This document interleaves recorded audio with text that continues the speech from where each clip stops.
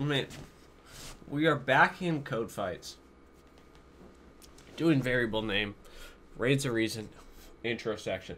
Now, some of you may have seen my IPv4 address, and I said, why am I going to spend time learning something that I know there is already a solution for on the internet? For something like password or something like email, somebody's already solved that for us. Now, here is an example of a simple one which wouldn't be solved for us other than the fact it's on a coding website. So I didn't feel that it was right for me to do that. So I actually put in the time to solve this. And I'm going to explain my simple regular expression that we're going to, excuse me, I'm a little bit sick, I'm dying over here.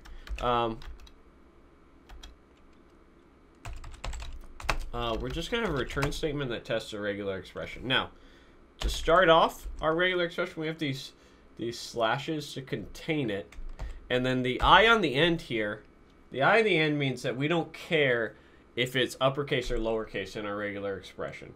Now, the next thing that we have is this caret denotes the start of it. So we want the start of our regular expression within these brackets here to only contain something that's in here. So this A to Z is going to be letters A to Z. Now, if we didn't have that I, we would have to do something like this to include the uppercase and the lowercase. But because we said, hey, we don't care about carets, because we don't care about case, we can do it like this. Now, we also allow underscores in here. In here, we basically, I forgot to go over the problem, but the problem asks is that, hey, we have letters, digits, and underscores, and they can't start with a digit. So basically, we just wanted to start with a number, or excuse me, we wanted to start with a letter, or we wanted to start with a underscore, and we've set that up already. The next part of it is we want the words to be able to have any value in it. And the slash W, or the W, is for words and digits and underscores. So we're saying, yeah, that for any, and then this is the end.